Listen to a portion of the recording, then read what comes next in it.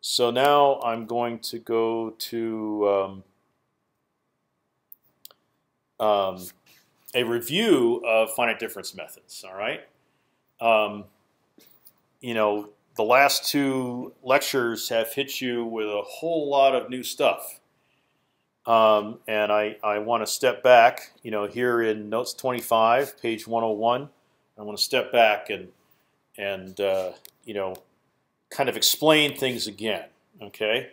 So we just made this. You know, we just made this in the last half an hour. We've made a leap into solving a tridiagonal system using this incredibly heuristic method for heat flow, and then we made another leap and said that it also applies to extrapolation. Okay, and so now I'd better explain what we're looking at here and write it down for you. Okay, so we have an explicit. We're going to talk first about the explicit finite difference methods and review what we've got. So we have either heat flow or 1D heat flow or a 15-degree paraxial extrapolation equation. Here first is the heat flow equation. Okay, dq dt. The subscript is now a partial derivative. dq dt is equal to this r constant times d squared q dx squared. Okay, and for heat flow, r is real, and it's the transmissivity over the heat capacity, sigma over c. Okay, for wave extrapolation, instead of t, we go to z. Okay, just substitute it there, and r is imaginary, complex. It's imaginary. You know, the actual time is transformed to a retarded omega prime, and then I'm going to drop the primes. Okay, so we have this the 15-degree equation in retarded time is only two terms. Okay, and we're leaving it in terms of omega. So there's only two derivatives still, and we have dq dz is equal to minus I times v over 2 omega times d squared q dx squared. Okay, so our imaginary r, which of course involves the velocity and the frequency, okay, that's doing all the wave propagation for us. Okay, and we know the level of approximation that we made. I mean, this 15-degree extrapolation equation was developed from the full circular or semicircular dispersion relation, with a 15-degree approximation, via the Muir square root approximation, and it ends up, pretty much being exactly the heat flow equation. Okay, and for extrapolation, we're evolving in z, which is what we want to do. We want to downward continue, right? And for heat flow, we're evolving in time t. Otherwise, same equation. Okay, we have two. I explained two explicit finite difference methods. Okay, so essentially it's this same equation here. Whether it's t or z, we can work on that. The r, I'll just leave as r. For heat flow, it's real. For extrapolation, it's imaginary. And the simple Euler difference, is a one-step centered at t plus half at x. Okay, on the left-hand side for the time derivative for the x difference, it's centered at t and x. Okay, this is the simplest possible way. We have to combine with r here. Our alpha is going to be equal delta to delta t over delta x squared times r, whatever it is. And of course, if we're doing extrapolation, it's going to be delta z instead of delta t. Okay. and the shape of the star is this sort of flat T shape. Okay. I don't know. These aren't all from that block falling game. Tetris. Yeah, these are not all Tetris shapes. Okay, and in fact, yeah, you'd have to have some pretty funny centering to get all the Tetris shapes, but maybe that should be investigated. They can only have 4. Yeah, yeah. Okay, so just by doing the centering a little bit differently, wanting to center the left-hand side with a 2 interval time difference, we get the leapfrog difference. The right-hand side is pretty much the same, and but the centering is different, and we have a 5-element differencing star instead of a 4-element differencing star. Still our unknown is at the next t or z level, t+1, and we have to keep around an additional previous time level.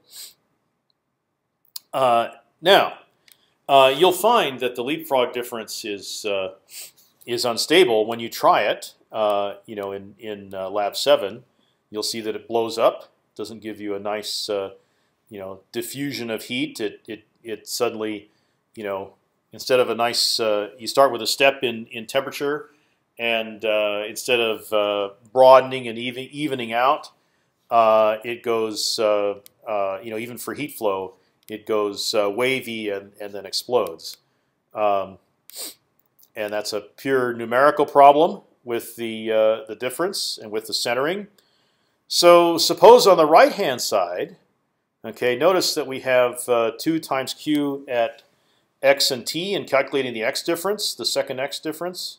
Okay, suppose that we approximate the q at x and t with the average of q at x and t+1, and with q at x and t-1. So we're going to kind of make that central part leapfrog as well. This is called the Dufourt-Frankel difference. This is not in the book. This was looked at by Ronan Lebras some years ago, but after the book. And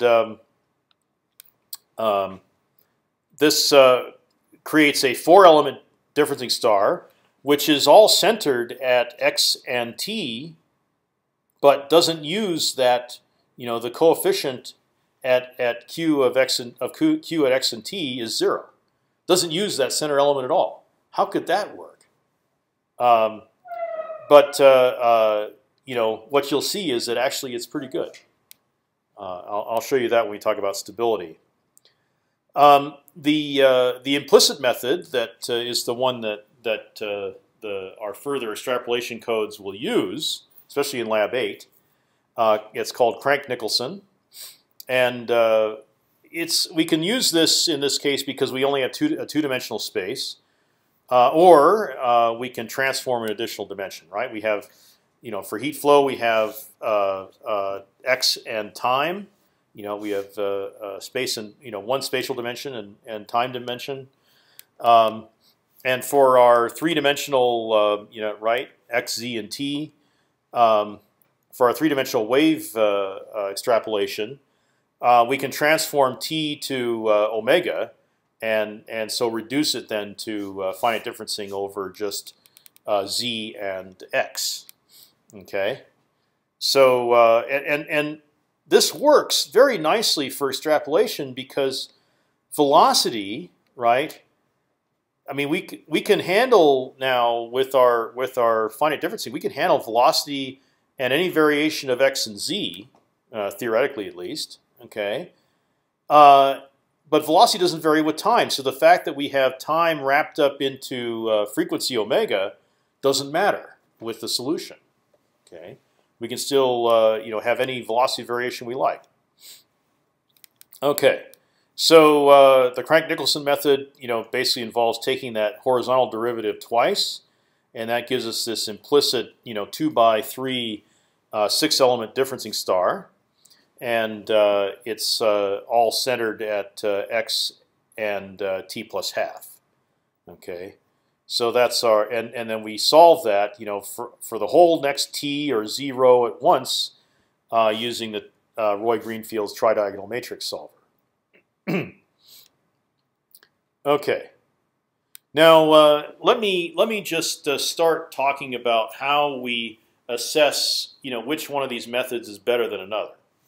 Okay, we've got issues of accuracy and stability. Okay, we're using an approximation, right? We're not taking the limit and letting delta t or delta z or delta x go to 0.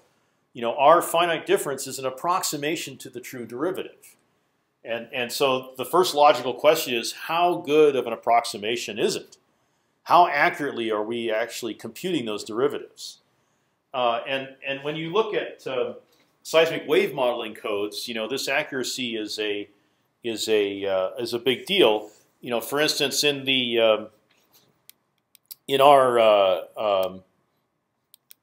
our use of the second x derivative.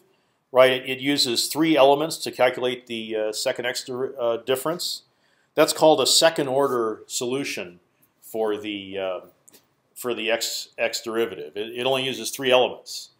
Most wave propagation codes want to be much more accurate, and so they're using 4th order or 6th order or even larger order estimates for the x derivative. I'll show you how to calculate the order later on. But a 4th order code is going to, instead of just using 3 elements to estimate the second derivative, it's going to use 5 elements. Okay, 6th order is going to use 7 elements, and so forth. Okay, we're really 1st order in our time or z derivative because we only use 2 elements. Okay, and it turns out the more data that you use in estimating each derivative, the more accurate you're going to be. Okay. Now, once we have looked at the accuracy, we'll have some tools that allow us to assess stability, which is why I had to add accuracy here before stability. Okay. And we'll be able to say, okay, why did we go from the simple Crank-Nicholson formula to from the simple Euler difference to the more complicated, more conceptually difficult Crank-Nicholson implicit method? Why did we do that? Okay, the answer is in the stability. Okay, and the conditions that we have to put on having a stable calculation. All right. So we're going to test not the stability here, but the accuracy of a monochromatic solution at spatial frequency k. Okay, if our solution is going to blow up or become inaccurate for any particular value of k, spatial frequency, then of course for real data, our real data contain all kinds of different k's, all kinds of different frequencies, so it'll blow up for data. Okay. So let's talk about accuracy. Let's take this solution, this monochromatic solution. So our wave field versus x is equal to some p0 times e to the I times k times x. Right? This is not k sub x. We just have our lateral k here. So it's e times I times k times x. Okay, and so of course we have the Fourier dual. And I had to put the arrows on the equal sign here. The second x derivative is in the Fourier domain minus k squared times the wave field. Okay. Now this could be like the double difference operator, right? And here's expressing the double difference operator a different way. You'll see later that I will call this double difference operator d sub x, right? That's a double difference operator in the x direction squared. Okay, that really is a square. Dx squared, big Dx squared, is a double difference operator in x. Applied to the wave field is the wave field at x plus delta x minus 2 times the wave field p at x plus the wave field p at x minus delta x divided by delta x squared. So whatever we have for when we do the real derivative, we get the real k. in the Fourier domain. When we do the double the difference, the double difference, okay, that gives us an apparent k, a k hat, an approximated k. So our question is then, you know, if our double difference operator d sub x squared is going to approach, you know, the operation of the second derivative, the second partial derivative, d squared dx squared, okay, then our k hat should approach k. How close do we get? That's the question. Okay, how close do we get? So we substitute the wave field, the simple wave field component, into the double difference operator, right? So we have and then we take it into the Fourier domain. So, you know, d squared p, right, on the left hand side, that becomes our estimated k hat squared minus k hat squared times the wave field is equal to and we pull out you know, we're substituting in p0 e to the I k times x, and we pull out p0. And we pull out over 1 over delta x squared. What we got in here is e to the I times k times x plus delta x minus 2 times e to the I times k times x plus e to the I times k times the quantity x minus delta x. Okay, and then expanding each of these Euler exponentials, right?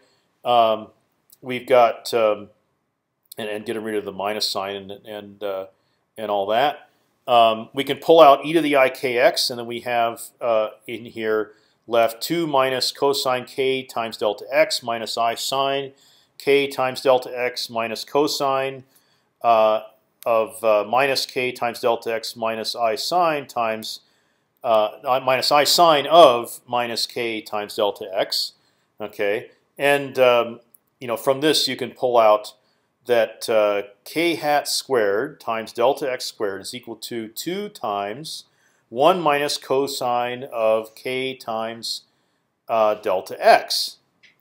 And then we can use a half-angle trig identity in here. And so the relationship, notice that this is the real k that we're, you know, they're both in purple, sorry, but the k without a hat, the bald k is the real k. The k hat is our estimate of k, right? So our estimate of k times delta x is equal to 2 times the sine of k times delta x over 2. Now this is pretty weird, right? Because if we had a really good estimate of k, then k hat would be equal to k. That would be it. Okay, but instead we get this bizarre sign. All right. Now we only have to worry about the principal fold, right? From minus pi to pi. I mean, if we factor out, yeah, k times delta x, will go from minus pi to pi, right? Of course, it's got this sign here, which is periodic.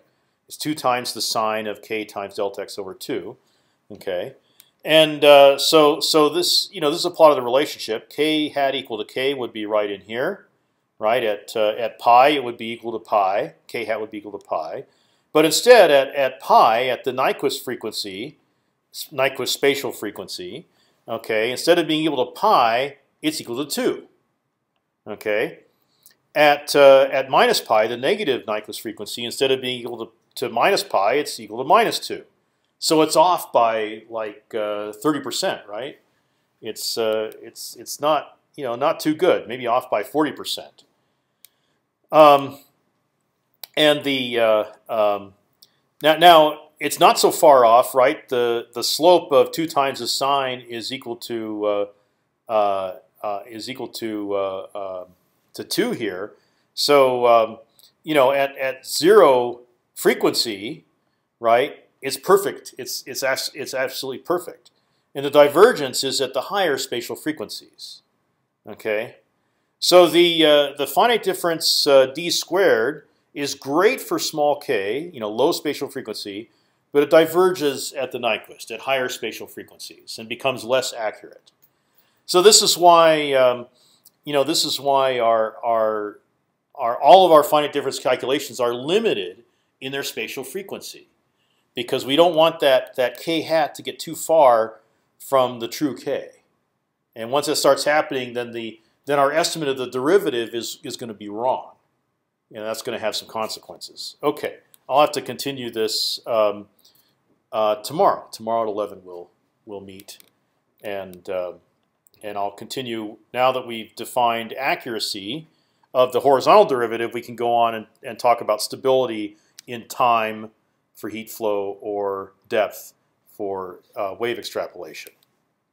So we are still in notes 25, and I'm looking first at page 103, but I'll go pretty quickly to 104. Because what I'm explaining is the accuracy of this second difference in x. Most of the wave propagation, the wave extrapolation equations, the finite difference solutions that we're going to use in this half of the class, they only have that second derivative in x. They don't have a third derivative in x, and we compose them using this simple second order difference. So a second order difference uses three different values. P at x plus the wave field, at x plus delta x, the wave field at x, P at x, and P at x minus delta x. So that's three different values, and from that it calculates. This finite difference calculates an estimate to the second derivative. Okay, so if we could do the true second derivative, we would get the real k without a hat, and doing this finite difference, we get k hat. It's our estimate of the second derivative, in the Fourier domain, translated as a horizontal wave number, x direction wave number. And so we found that the accuracy goes like this between pi and k delta x equal to minus pi to pi. All right, we have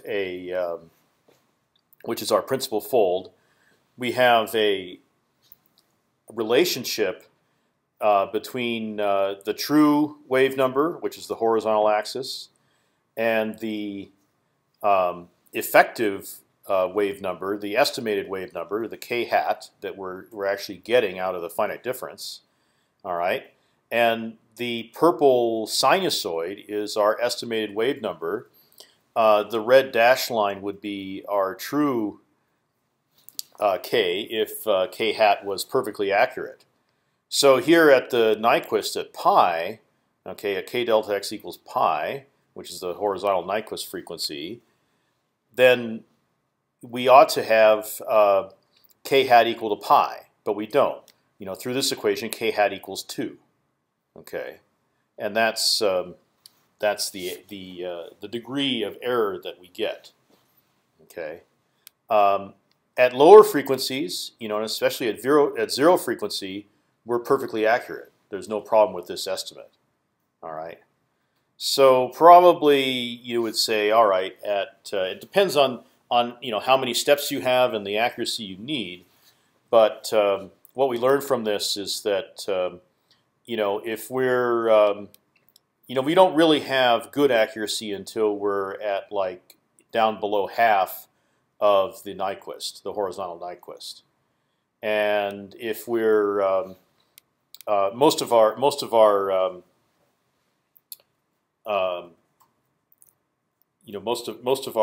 wave computation algorithms, not wave extrapolations, but most of our wave modeling algorithms, they're not satisfied until they're essentially within the range of pi over 10, 1/10 of the Nyquist frequency.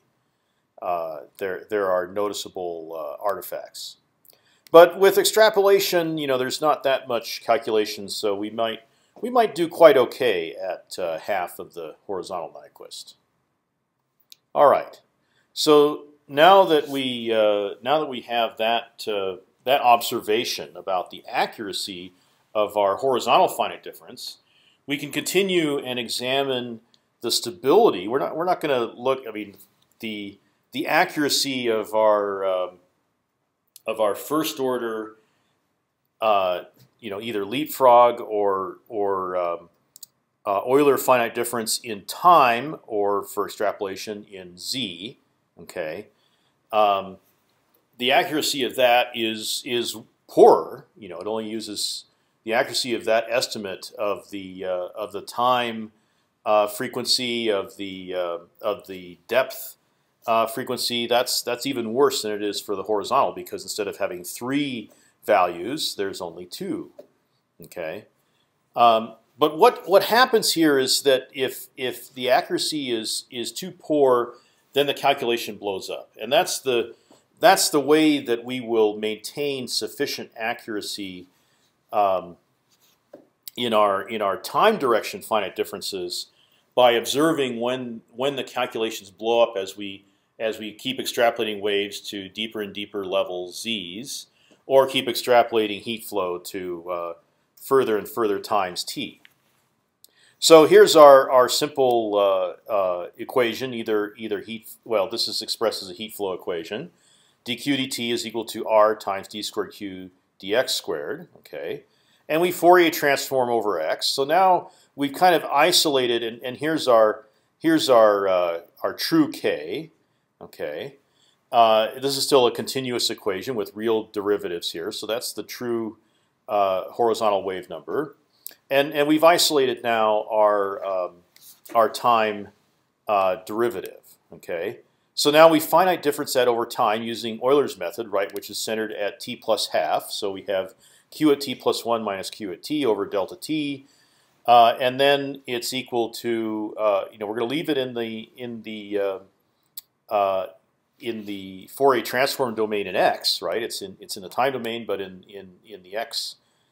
In the k sub x domain, essentially, we have minus r times. Now this has been finite differenced. It's k hat squared times q at t. So we recognize here by putting the hat on the k, we recognize that we are using that simple finite difference. In the x direction, the second difference in x. Okay, so now we have k hat in there. We know what that is. Okay, so that's okay, and we solve it for a relationship. We take this equation here, this finite difference equation. We solve it for a relationship between q at t plus 1, q at the next time step, and q at the current time step. And if we take the ratio between those two, then what we should have is an amplification factor. Okay. Now, if that amplification factor, if we show some general relationship that amplification factor is always greater than 1, right? Either positive or negative, but if it's greater than 1 in magnitude, then as we proceed, getting q's at larger and larger times or greater depths, it's going to blow up. Okay.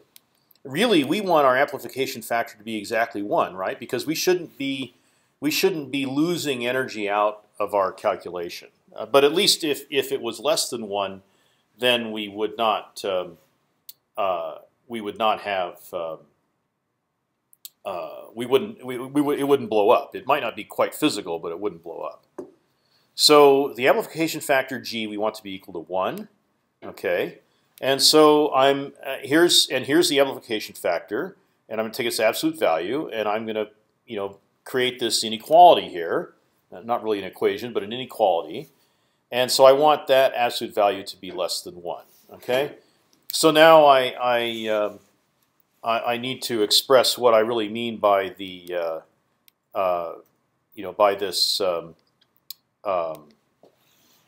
by this absolute value, which means that -1 has to be less than or equal to this 1 minus r delta t k hat squared, which has to be less than equal to, also has to be less than equal to 1. So I got 2 inequalities here strung together, and then so I can do there's certain kinds of algebra you can do on inequalities. So I add 1 to all terms, and I can do that without reversing the inequality. So I have 0 is less than or equal to r delta t k hat squared. What did I do? Did I should have added one, right? Is less than or equal to 2. I wonder if I made an error there.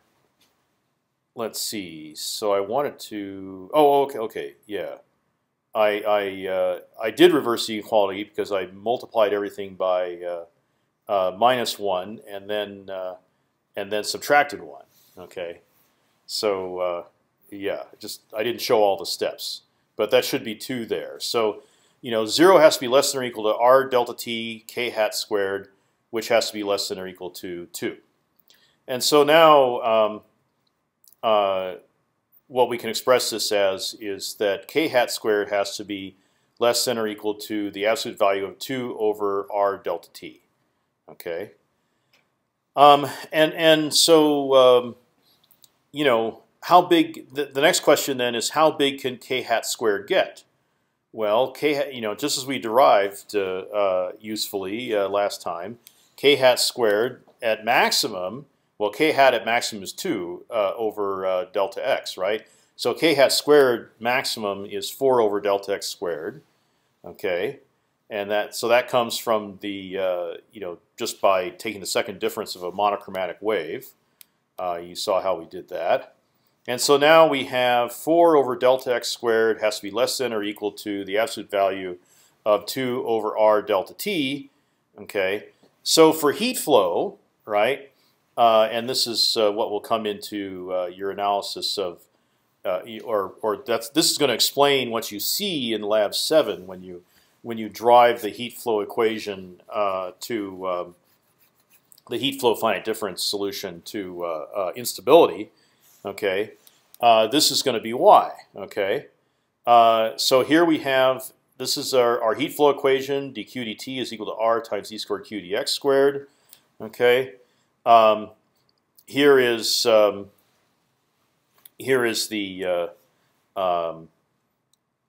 for that, right? I mean, r is, I still leave this in the form of an absolute value, but r is let's see. I think r was c over or sigma over c, so I think that always has to be positive. But I just to be safe. Delta x squared, delta x is always positive. Delta x squared is always positive. Delta t is always positive, right?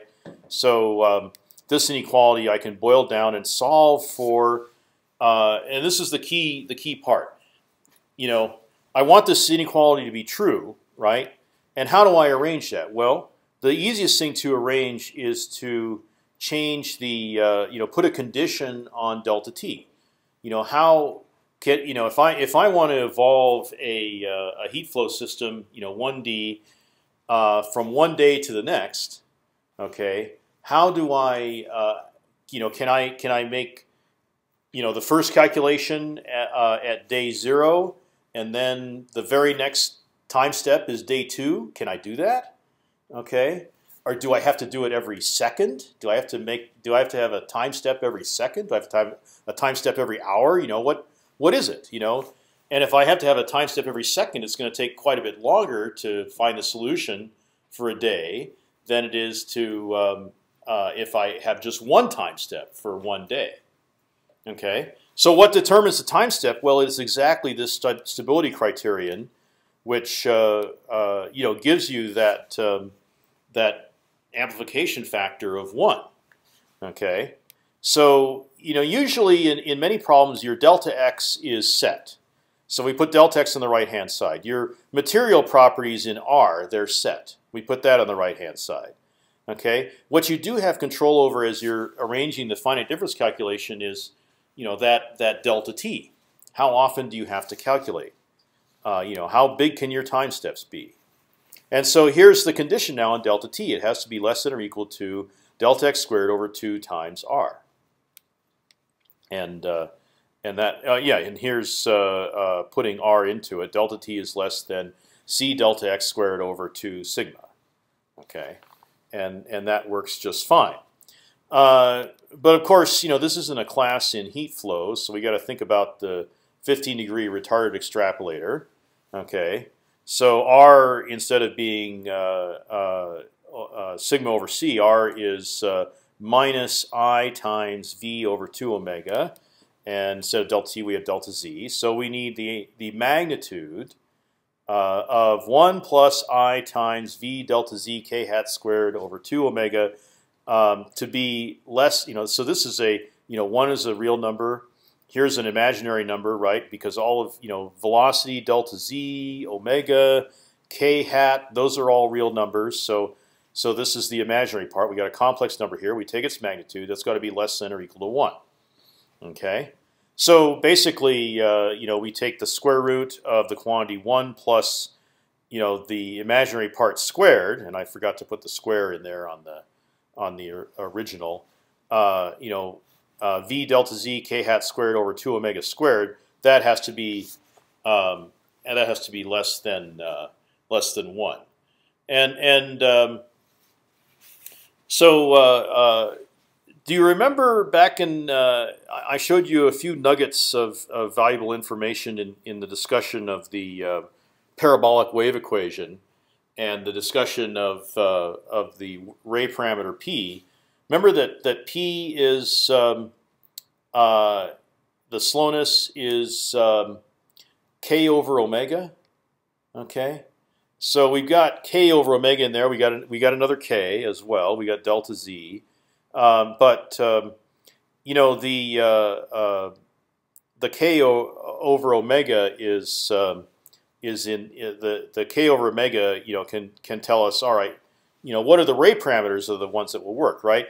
So here, we've already got 1 there, and the only way that we can have the sum, the square root of the sum be less than or equal to 1 is if this is 0, right? That second term there ends up being 0. Delta z can't be 0. That wouldn't be very useful. We can't use infinite frequency, right? That's not going to work. So we're not going to have 0 velocity. So the only way for this term to be 0 is if k is 0, or if you want to think about it, the ray parameter is 0. What's the direction of wave propagation if the ray parameter is 0? Can anybody remember what that is? Vertical. Yeah. So and which means under this exploding reflector model, what's the dip of the reflector that gives you a vertically propagating reflection? 0 degrees, right? No dip at all. So this is not going to be a very useful solution for a 50-degree retarded extrapolator, because for anything but flat dips, it's going to blow up. So we're not going to be able to use this to migrate. We can propagate waves up and down with this, but yeah, it's just not going to work. Okay.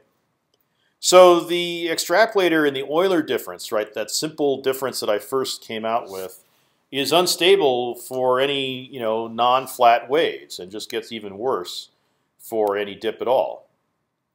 Okay, so that's our motivation. Finally we learned why can't we go with the simple Euler difference. It does work for heat flow, and it's a pretty reasonable condition. Right, and you'll exercise this condition in Lab 7, but for wave extrapolation, it is not useful. So that's why we're going to use that Crank-Nicholson implicit finite difference that we had to go and solve the tridiagonal equations for and all that, the tridiagonal matrix equations. So let's figure out how to look at the stability of the Crank-Nicholson implicit difference. Okay.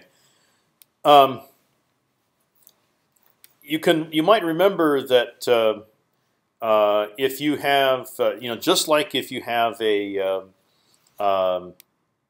if you're looking at the effective spatial frequency, right, from a second difference, right, you get an estimate of k hat squared.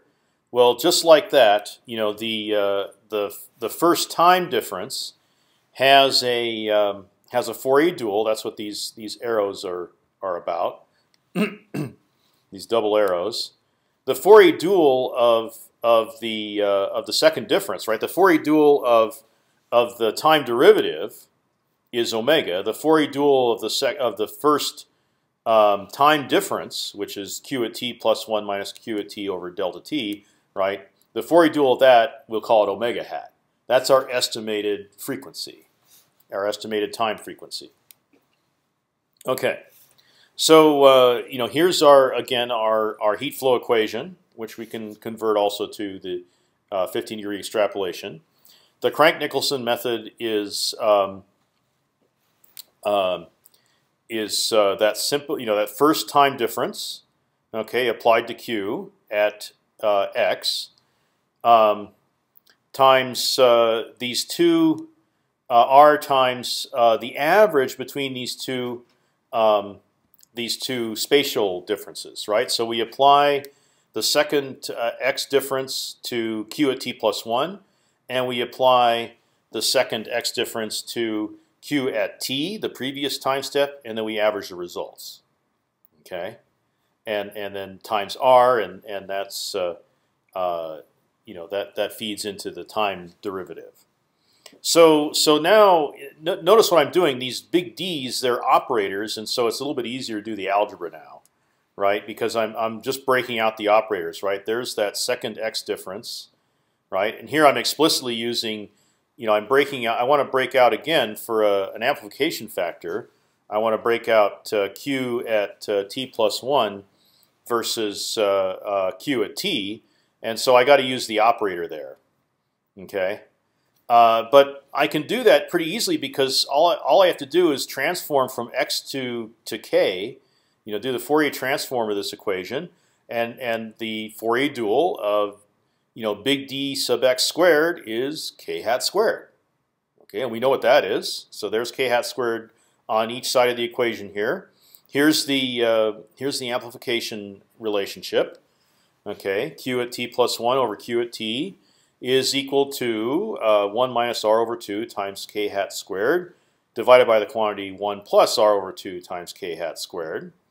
Okay, and so for stability, we need the magnitude, the absolute value of g, to be less than or equal to 1.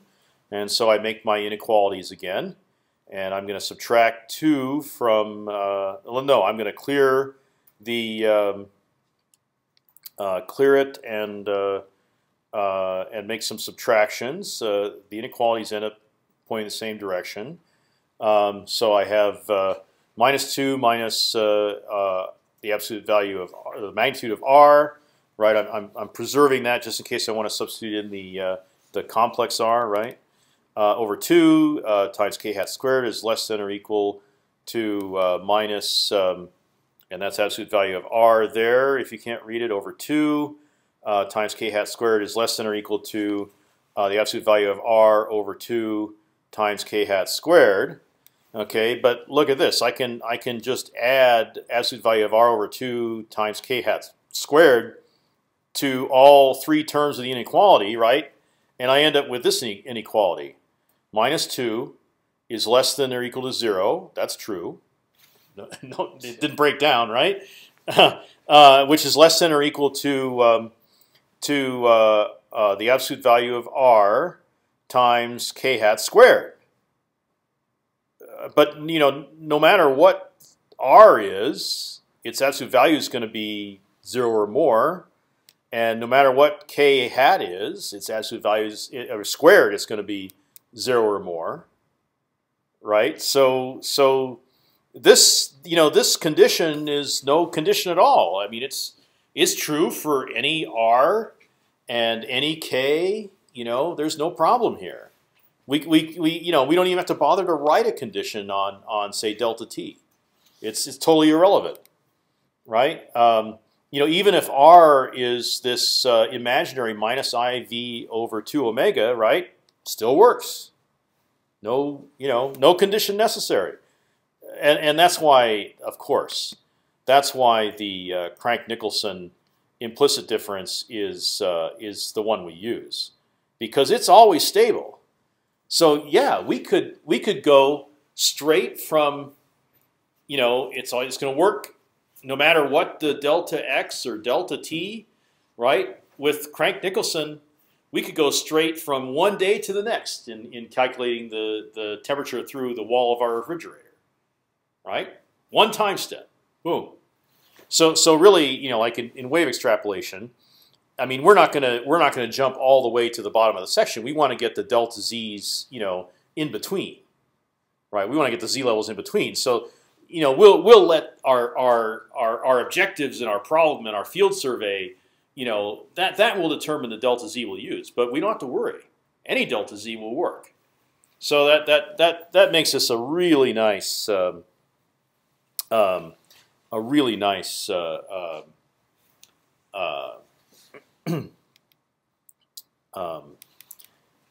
really nice way of handling the finite difference. And all we did, right? All we did was change the centering of the finite difference, doing this crazy averaging of the x differences, at both t+1 and t.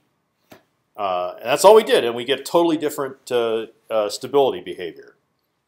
So it's kind of crazy that way.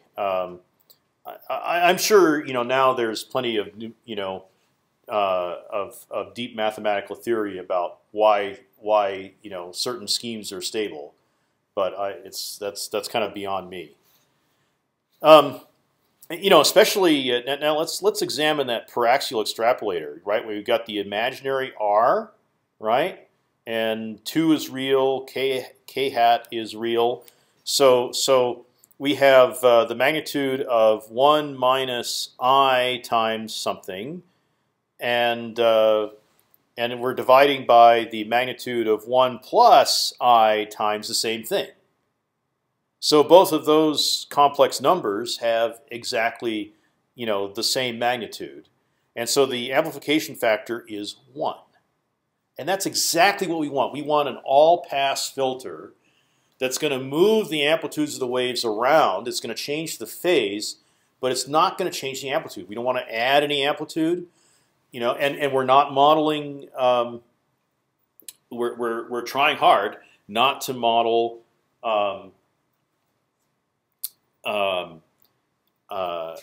intrinsic attenuation or anything that would subtract from amplitude.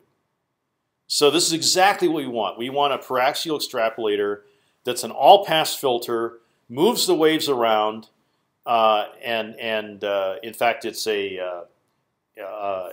not a minimum phase filter. It's kind of a maximum phase filter, right? Because it's delaying as waves propagate, they get delayed, right? So it's a maximum phase all-pass filter, and it has the amplification factor is always 1, and that's exactly what we need. Okay, so another reason why we can use Crank-Nicholson to very good effect. Okay, so Q at z+1 is going to have the same magnitude at Q at z. The extrapolation is a very gentle process, an all-pass filter. All right, now I'm going to skip over the stability of the leapfrog difference. It's the same von Neumann method. But because we have 3 time levels involved, we got t+1, we got t-1, we got t. We've got to look at the amplification factors both forward and backward in time. Should be the same amplification factor, but it ends up being some pretty unholy stuff. And maybe it's so complex just because I worked it out myself, and I'm not the best at reducing things to their simple elements, but I had to do it to make sure that I believed it. In Ronan Labrasse's paper, from what was it, 1987 in Geophysics, he said, yeah, we showed it stable. So, I could have just called up Ronan and said, hey, can you send me your stability analysis? He probably would have done it, but I had to prove it. I had to prove that I could do it. So that's here, okay. And we find out that and there's all these cases I have to examine. It gets really complicated. Looking at products and sums of the 2 values of G you get. So we find out that the material properties and the R delta T K hat squared has got to be 0, and it's all for heat flow it's only 0 when there's no variation in Q with X. So that's crazy. That's why the leapfrog blows up. So you go to all that work, you make a leapfrog solution to the heat flow equation, and then it blows up. It doesn't work for you. So if instead, let's see, then you can put after a whole bunch more manipulation, I can put kind of a nasty condition on the stability of the leapfrog 15-degree extrapolator, but that's also not worth much. So I'm going to go to notes 26 here, and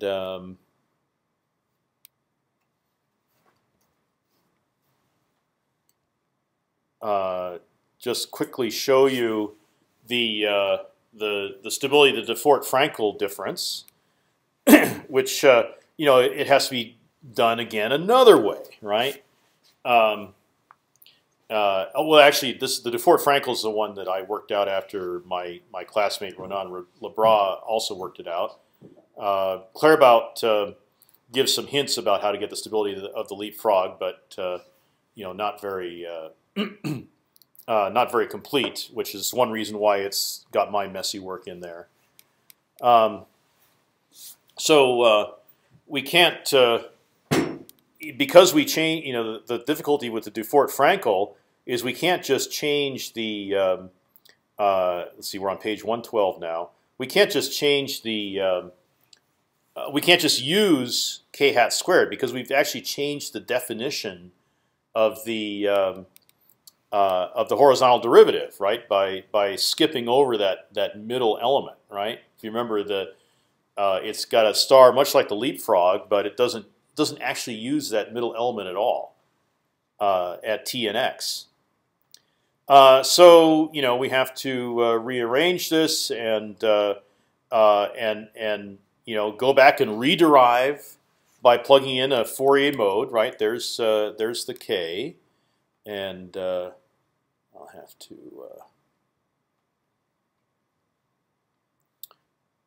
to go to read mode. Okay. So we got to go and plug in that Fourier mode again for arbitrary k, and reduce everything and then try to and then collect a bunch of stuff together into some constants, and then get the forward and backwards amplification factors G. And solve those with a quadratic equation, getting 2 values of G, and then we got to check out everything. This is the only way I could do it anyway, by taking everything to its limits. So maybe it's not quite it's not quite a complete proof, but every case I checked out, I got like 1 over 1 is less than or equal to 1. I got the absolute value of -1 is less than or equal to 1. I got the absolute value of plus or minus 1 is less than or equal to 1. And I got 1 plus the square root of 0 is less than or equal to 1. Okay, so this is all very nice because at least so far as I can tell, the Dufour-Frankel difference. Not only is it unconditionally stable, just like the, and you can have those day-long